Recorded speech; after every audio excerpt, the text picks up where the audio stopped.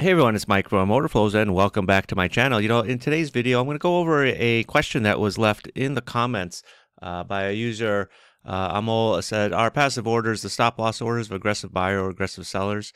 No, they're not. And what this video is, I'm going to go into the difference between passive orders and aggressive orders and their significance. This is, a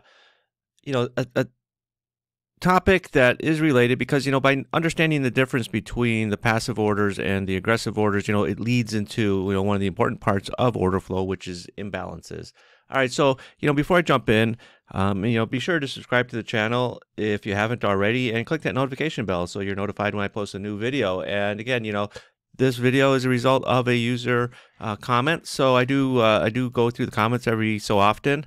And, if I find one I think that is interesting that I get asked, sort of repeatedly, then I may make a video about it. All right. So passive orders are not the stop loss orders of aggressive buyers or aggressive sellers. Now, there's a couple of things, okay, to keep in mind. Well, on a footprint, right, what you have is the volume that trades on the bid at a price level, the volume trades on the offer at a price level. Now, what you have to think about as well with order flow, right, when you're looking at a footprint chart, is it's the result of what's coming through, what's being traded on the bid and the offer. Okay, so this is your depth of market, right? It's a simple one from NinjaTrader. And as you can see here, this market, when it closed on Friday, I'm recording this on Saturday, so the market's not open right now. It went out 61.31 and a half bid, offered at 61.32 and a quarter. Offer. There was 12 on the bid, 11 on the offer. This is when the market closed. But, during the day, obviously it's going up and down, right? Prices being traded on the offer, prices being traded on the bid, as opposed to on a footprint chart, you're seeing what actually traded. So what you're seeing here on this depth of market, the price ladder, is the best bids below the current bid and the best offers above the current offer. All right.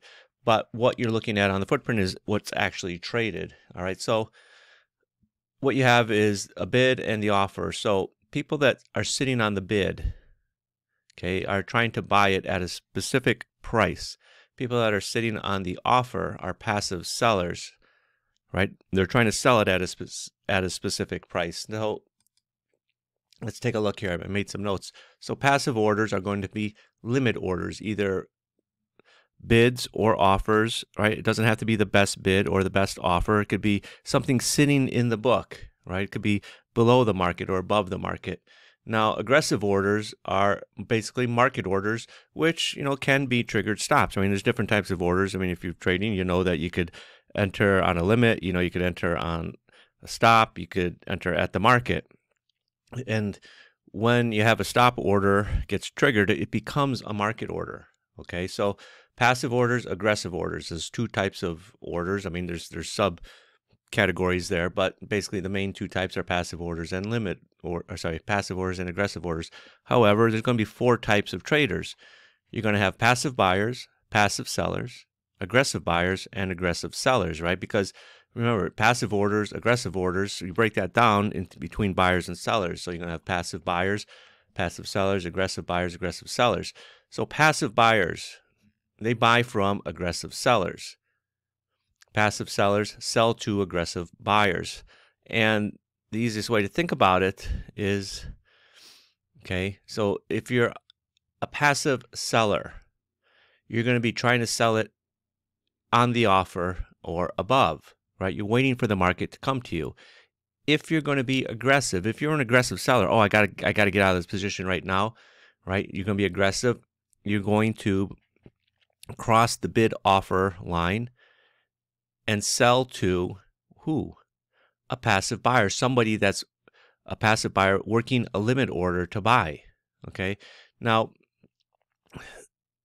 aggressive buyers buy from whom? They buy from passive sellers. Okay. So all this limit up here, all this liquidity, this is passive orders, passive sellers. Okay. All this buying liquidity here, right, on the bid and below are passive buyers. So aggressive sellers sell to passive buyers, right? People that are trying to buy it at a specific price. aggressive buyers buy from passive sellers, people who are trying to sell it at a specific price. And when you look at the footprint, right, you're going to see areas where there is imbalances, right? Like right here on this red candle, 4 against 34, right? This is a buying imbalance here. So in this two-way auction between 61.31 and a half and 61.32, there's only 4 aggressive sellers going into the bid at 61.31 and a half, right? Versus 34 aggressive buyers buying it at 61.32. So these aggressive buyers, the people that bought it aggressively here at 32, who did they buy it from? They bought it from passive sellers. Just as who did the aggressive sellers sell 4 contracts to? They sold it to the passive buyers. Okay, so if it's a limit on the bid side, it's basically a passive buyer. If it's a limit on the offer side, it's a passive seller. So let's talk a little bit about the differences, right? So passive orders, like I said, are limit orders. They're resting in the order book.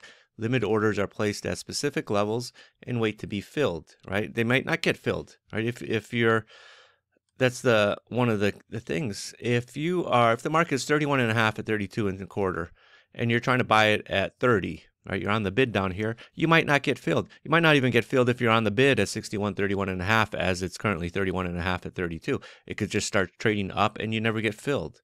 Okay. With the market order, you are crossing that bid offer. You want to get filled and you're going to buy or sell at the best bid, or if you're buying at the best offer. So a limit order is an order at a specific price. Traders specify the exact price at which they're willing to buy or sell.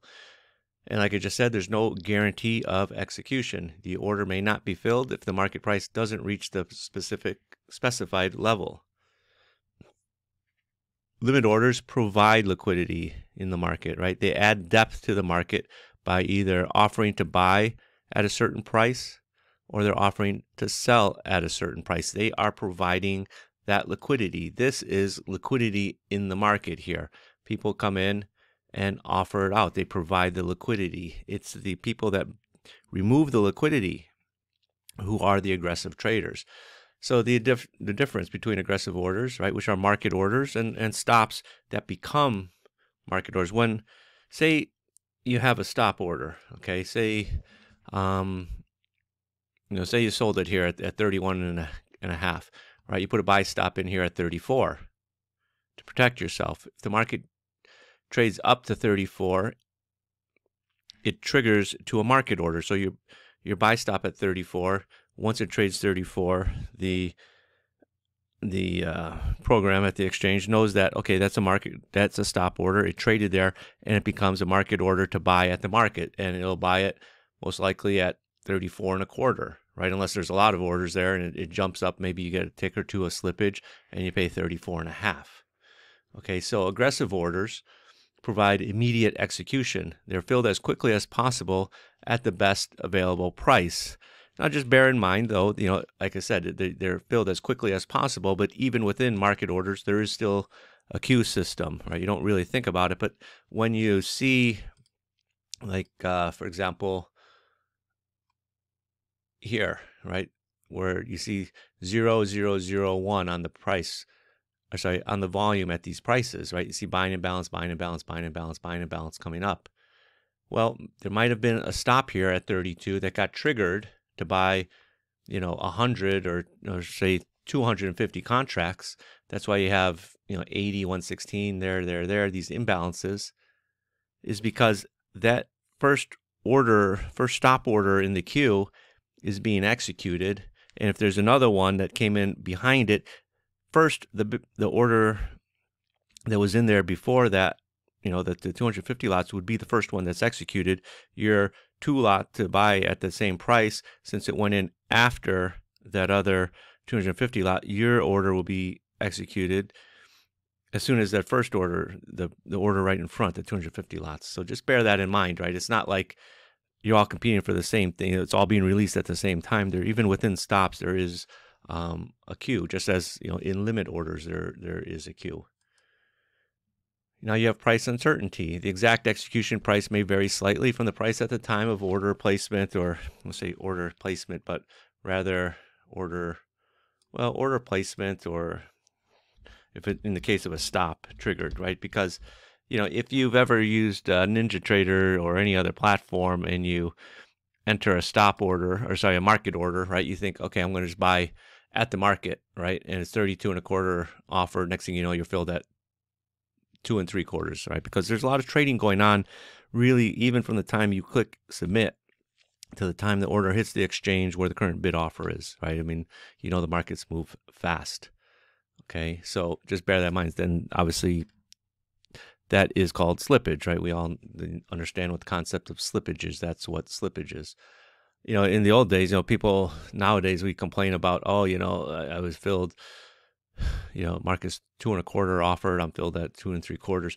In the old days of open outcry bit trading, sometimes you wouldn't even get your fill back for a day, especially in mail confirmations. It could be a couple days, but you'd call your broker. He'd call down, if your broker had floor access, the broker would call down to the floor, and hopefully if the order is big enough, they can hand signal it in. Otherwise, they would run it in. So you got to wait for the runner to, you got to wait for the phone clerk to take the order, fold the paper, run it to the pit.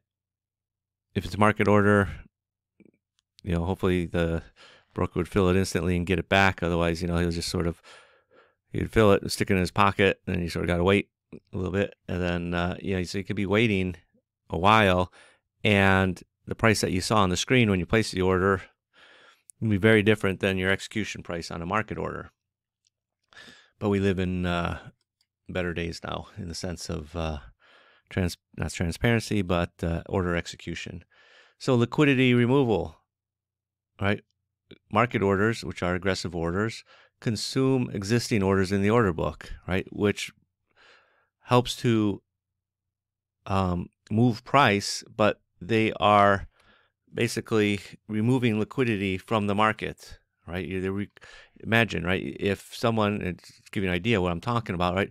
Someone provides liquidity. Okay, I'll offer 11 at 32 1/4. Well, someone buys the 11, they've just removed that liquidity. Okay, so that's sometimes you hear the term liquidity providers. That's what a liquidity provider does, right? That's what a market maker does. He provides bids and offers. It's the people that are being aggressive and removing the liquidity from the market. And urgency, aggressive orders show strong buying or selling pressure, right? I explained the whole concept of imbalances in the market.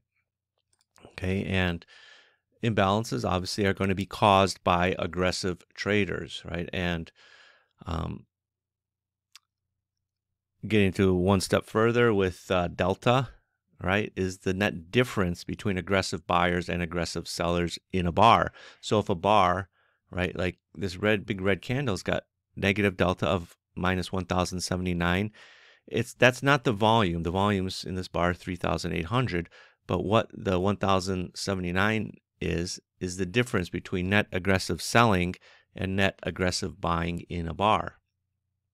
Okay, and there's ways to use delta. I've created a lot of videos on ways to interpret delta. Just as here, you have this bar's got positive delta 1625, right? So again, that's not the volume for the bar. That's telling you that there was 1,625 more aggressive buyers than aggressive sellers in a bar. Okay, and delta it's a useful tool for order flow traders because it's data from the market.